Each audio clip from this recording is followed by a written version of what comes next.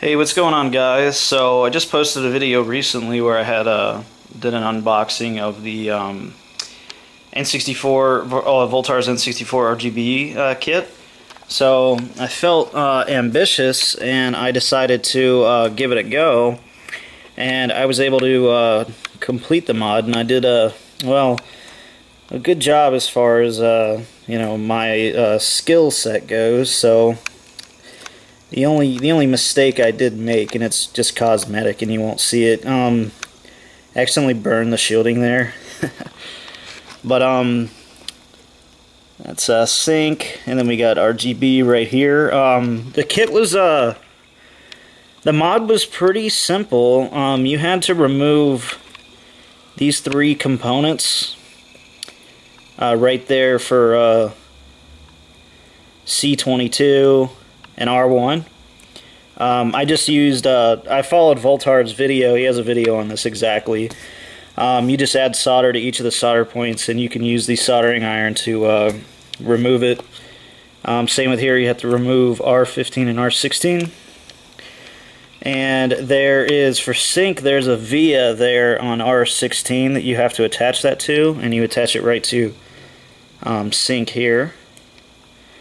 RGB, same thing, R8 through 10. You have to attach these vias. Alright, so meet me back in a second and I'll show you it in action. Hey guys, back again to show the N64 in action. So we got it kind of ghetto rigged right now. So just gonna try out this Japanese copy of Banjo-Kazooie I picked up in Japan. It was just quick and easy to get to, so I'll turn the PVM on. And the geometry is bound to be off. I kind of notice with every system here.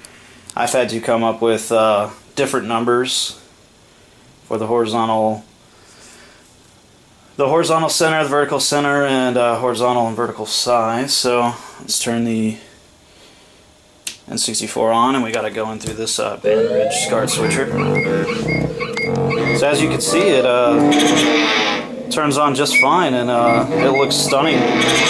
I know a lot of people give the RGB out of the N64 a lot of flack, but let's turn this down. But I feel a lot of that flack is because of how this system looks when it's upscaled to 720 and 1080p. I think it looks stunning when you have it in 240p with your scan lines. So